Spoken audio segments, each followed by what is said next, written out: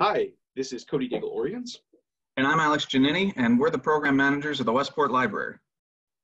and this is 10 Questions With, where we interview some of our favorite authors while they and we are stuck here at home. These 10 questions are for author Rob Hart. Say hi, Rob. Hey, everyone. Who Westporters and Storyfest goers might remember from our inaugural Storyfest in 2018. Rob joined Sam Weller and Gwendolyn Keist for our Bradbury evening, which celebrated the work of Ray Bradbury. Rob is best known around the world for The Warehouse, his near future thriller that's awesome, and it's been optioned for film by Ron Howard. Yeah. So, Rob, first question, which project of yours should people grab while they are stuck at home? Oh, definitely The Warehouse. Because, and here's the thing. I had this conversation with Chuck Wendig, who wrote Wanderers, which is about a pandemic. And The Warehouse is about one company sort of taking over the American economy and putting workers into, company housing and sort of using that leverage and power to kind of do what they want. And we're seeing that now where small businesses are closing and Amazon is becoming stronger and stronger, and they're hiring, and they're going to come out of this with a much more clear playing field with a lot of their competition gone. And I was saying to Wendig, I'm like, how does it feel to be right, but also like to feel terrible about it? So I would say check out The Warehouse, because I think that it sort of speaks to a lot of things that are currently happening. But I do think there's enough hope within the book that you won't, end up crying in a ball on your kitchen floor. All right, so what's your go-to book right now by somebody else?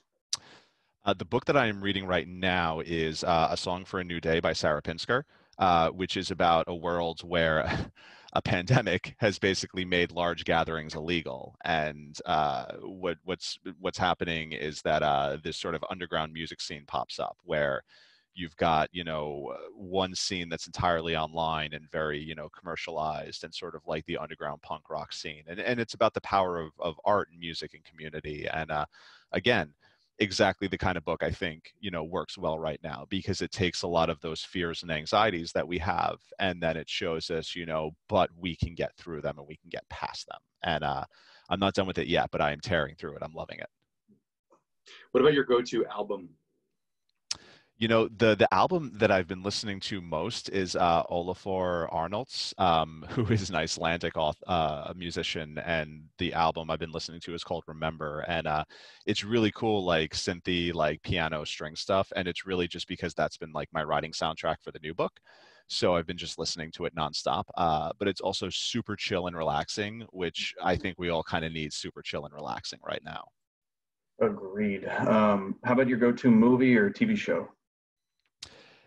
I have not been watching a lot of movies or TV because I've just been like, my wife works during the day and then I come up to my office at night and I write. But we did watch Hobbs and Shaw, the Fast and Furious movie, and it was just like wonderfully and beautifully and appropriately stupid. It was exactly what I needed. I'm also thinking of finally watching The Wire. I've never seen The Wire. I've always meant to get to it. And at this point, it's like, you know what? All I got is time. What about your go-to beverage? So I've been drinking a lot of a local brewery's beer. There's this brewery called Flagship on Staten Island that I like quite a bit. So I never really drank a ton of beer. I'm a whiskey guy, but just being at home, like you can't just slam 3 glasses of whiskey a night. Like that's ridiculous. But you can have like 1 or 2 beers and not feel bad. And sometimes, when you're having a stressful day, you can pop one around lunchtime. So I've been slowly working my way through their sort of oeuvre. I'm not an IPA guy, but they've got a blood orange IPA that's really, really good. Nice. And just because this is the first time I've worn a button-down shirt in 2 weeks, what's your go-to outfit? Oh God, sweatpants. Like I'll put on jeans if I'm going for a walk around the neighborhood or if I'm taking my daughter out to play. But like I'm just glad I have a really good stock of comfy sweatpants. Which again, like I worked from home before this, so I was somewhat prepared. But I feel like I respect my wife for wanting to get dressed like she's going to the office when she goes to her desk. But I also kind of feel like what it's sweatpants and t-shirt life for me. What's the go-to place you'd rather be? The one place that I really miss is I've been renting an office space in the city. It's called the Writers' Room, and it's basically like a shared co-working space for writers. And it's super chill, and I'm always really productive there. And it's quiet and it's nice. And it was like this really nice little oasis of just concentration and focus. And I really wish I can get back to that. I miss that a lot. It was really good for me in terms of productivity.